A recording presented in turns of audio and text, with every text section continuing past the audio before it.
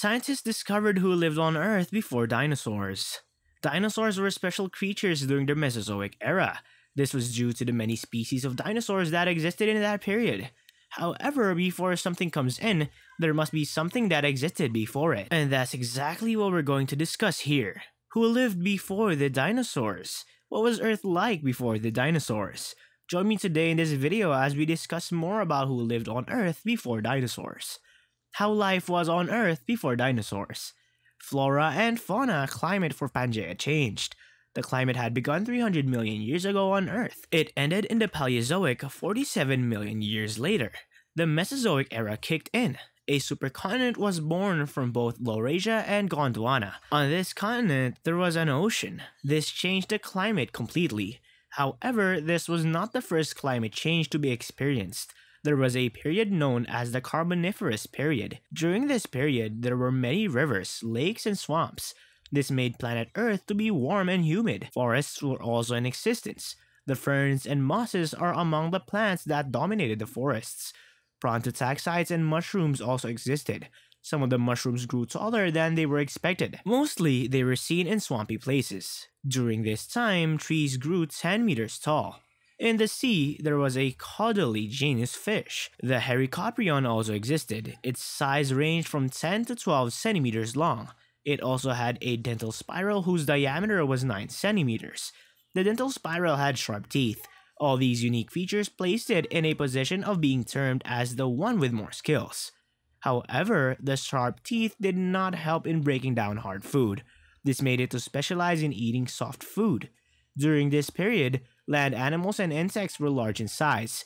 Meganurites, gracilipes, and dragonflies had wings ranging to 30 centimeters. This enabled them to fly over the lakes.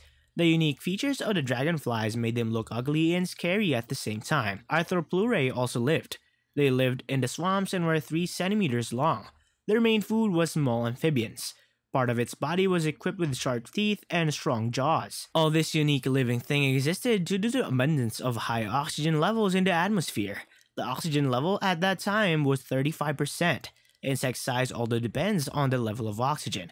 The presence of a huge trachea in an insect helps it to grow big, and the bigger the trachea, the huger the amount of oxygen required. Due to the lower level of oxygen currently, the size of insects is also small. And if oxygen levels in the near future increase, the size of the insects will also increase. The size of animals is also affected by the amount of oxygen, but it is not extreme as it is in the insects. High oxygen levels initiate the growth of animal muscle. It also supports the growth of embryos. The end of the Carboniferous period led to a decrease of oxygen level. This led to the decrease in the size of the big animals. This kind of evolution took millions of years for it to fall in place. The Carboniferous climate was the same all over the planet, but the rise of the Pangaea continent changed everything. The climate became colder. Places like India, Australia, and South America were covered with ice due to extreme cold. The Pangaea climate had more deserts than anything else. The presence of oceans gave rise to moderate temperatures on the coastlines. Flora and fauna were destroyed by climate changes. Swamps were not there anymore, and the ferns and mosses could no longer grow. Spore plants were no longer in existence, but on the other hand, it was time for gymnosperm plants to shine. The gymnosperms with thick trunks and leafy clouds were now in existence. Since this, climate change has become dominant. It was time for the animals to adapt to the new climate change for survival. Amphibians were the most disadvantaged animals at the time. This is because of their moist, dry skin. Since they could only survive in the lakes and rivers, amphibian species just disappeared like that. However, reptiles were now dominating the world. This is because of their fast adaptation to the prevailing climate change. In this new climate, the reptile percentage had risen from 13 to 53%.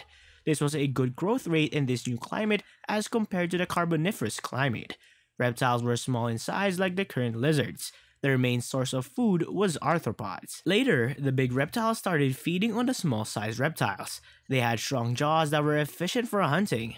At this time, the reptiles had all the powers to dominate Earth. A disaster came in. What accompanied the disaster? Before the disaster struck, a Dimetrodon lived. The Dimetrodon was 4 meters and 200 kilograms in weight. It had sharp teeth, which is a unique feature to be evident in reptiles. The sharp teeth were responsible for flesh eating. The Dimetrodon had thick skin. The Dimetrodon also had a huge back skin cell that could aid it in swimming. The skin also helped it in hunting. The back cell helped the Dimetrodon in temperature regulation. The presence of the cell helped in warming the reptile within a short period of time. The absence of the cell in the reptile increased the amount of time the reptile takes to warm itself. All these features helped the Dimetrodon to hunt in the morning before other animals woke up. The back cell was also crucial in detecting of an enemy. The enemies included trematophids. They were 80 centimeters long. They were well adapted to life on land. The presence of long and sharp fangs in trematophids helped it in attacking.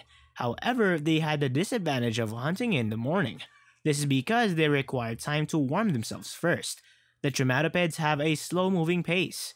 During the Permian period, all animals were fighting to have food. The Gorgonopsia, which was 3 meters in size, succeeded the mammals. Warming was not an essential factor for it. It was warm-blooded and part of its body was covered with fur.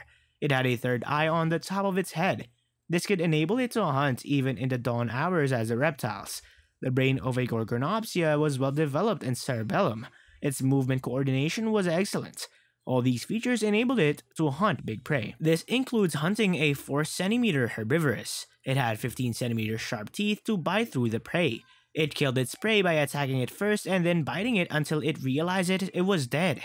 Cynodonts were ancestors of mammals but on a distant level. Their size ranged up to 60 centimeters. They were warm-blooded and this meant any temperature change had no impact on them. The hunting time for the Cynodonts was at night.